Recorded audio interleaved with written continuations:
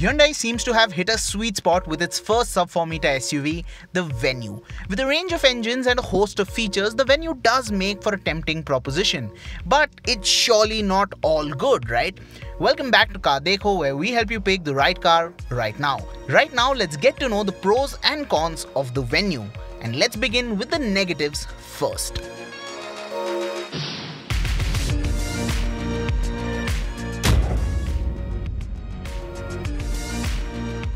Can the Hyundai Venue seat 5? Yes, it can, but at a pinch. If the Venue had more width at the rear seat, it would have definitely been a better family car.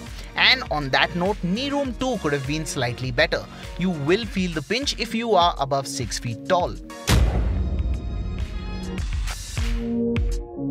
Yes, Hyundai has tried to make up for the lack of the SX option automatic variant with an SX Plus, but it is missing essentials like front and rear armrests and a rear wiper.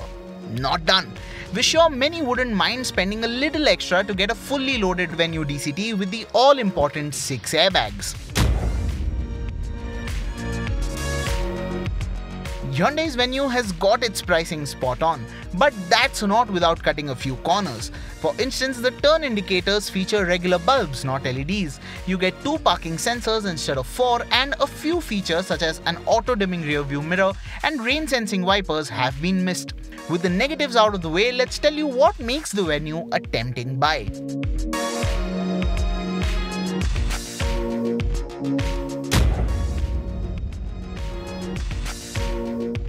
Hyundai is the second manufacturer to offer 3 engine options in this segment after Ford.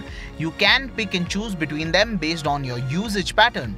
You've got the 1.2-litre petrol that should be adequate for city use, the 1.4-litre diesel for munching miles, and a peppy 1-litre turbo petrol that's happy doing a bit of both. The turbo petrol will make life easier inside the city thanks to the optional DCT. And that brings us to the next positive. With Tata offering a cost-effective AMT and Ford switching back to a torque converter, it's only the Venue that offers a dual-clutch automatic in this space. Compared to the other two, this automatic is definitely more polished, delivering a relaxed driving experience. Hyundai's Venue debuts its Blue Link tech. This brings the car to the 21st century with the power of the internet. You can lock or unlock the vehicle, switch on air conditioning, honk and flashlights from anywhere in the world using a phone app. Not just that, you can also track your vehicle in real time, push maps to the car's infotainment, and get updates regarding the car's health as well. The Venue is packing in practically everything you need at this price point. In fact, the SX variant, that's one below the top-spec SX option, gets goodies such as a sunroof, cruise control, as well as the touchscreen infotainment system.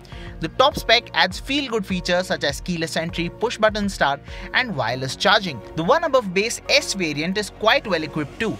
To know which variants we recommend, hit the link in the I button on the top right-hand corner of your screen. Now to answer the all-important question. Should you buy one? Well, yes, the Venue's positives far outweigh its shortcomings. It's just the right size for the city, can tackle highway duties, and then there's the right blend of quality and features as well.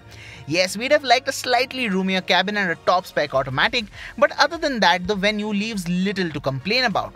If you've liked this video, don't forget to give it a thumbs up. If you've got any questions, queries or doubts, leave them in the comment section below. We'd be more than happy to answer them immediately. And as always, if you haven't already, subscribe to the CarDekho YouTube channel.